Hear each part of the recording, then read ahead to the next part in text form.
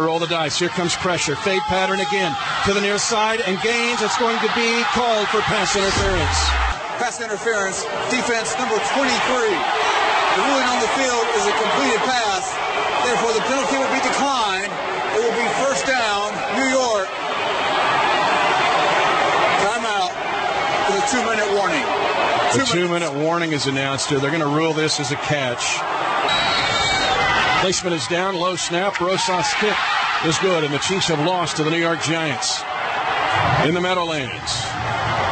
In overtime, the New York Giants 12, the Kansas City Chiefs 9. Our Capital Federal postgame report begins after this on the Chiefs Fox Football Radio Network.